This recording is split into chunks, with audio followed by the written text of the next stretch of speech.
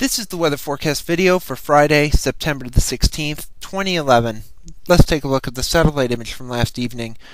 You can see a cold front across the eastern seaboard moving offshore, some cloudiness over the central plains that was producing some showers there, and another cold front over the Pacific Northwest that was moving in our direction for later in the weekend.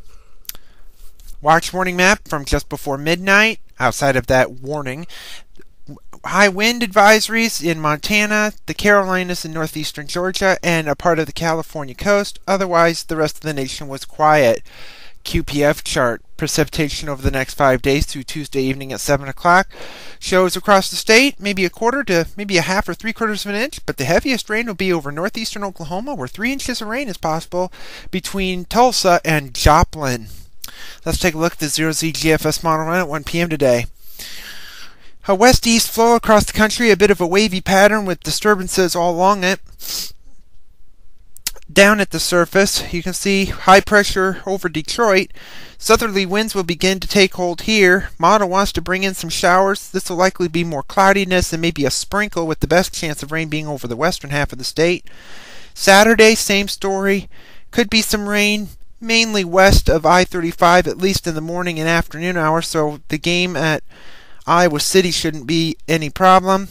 Sunday, rainfall will be likely maybe about 30 to maybe 50%. It may be an all-day rain with highs in the upper 60s to mid-70s.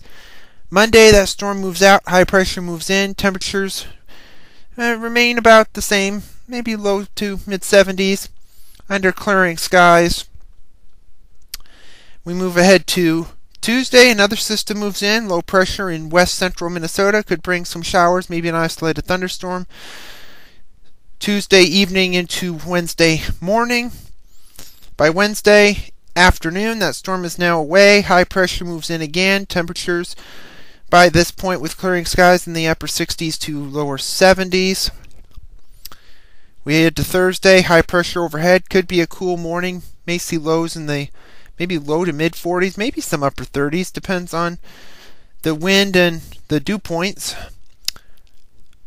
Friday, a week from today, the 23rd, trough over the eastern seaboard with a bit of a ridge over the southwest, and the storm track moving back toward the U.S.-Canadian border again. And what does that mean? Means we'll be dry and high and dry with seasonal temperatures, with rain nowhere around us.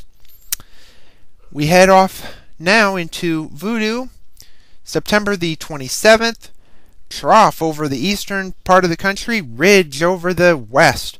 We have a northwesterly flow aloft, although it's not as strong as it is, let's say, in Wisconsin or the Great Lakes. But what does that mean? We have a big storm system to the east.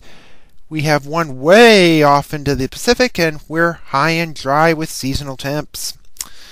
And at the end of the forecast on the 1st of October, where has the time gone? We have the storm track by the U.S.-Canadian border again, a ridge again over the country, bit of a trough over the Gulf of Alaska with a big storm system there. And doesn't this look familiar? High and dry with possibly seasonal temperatures. Now here's the weekend football forecast.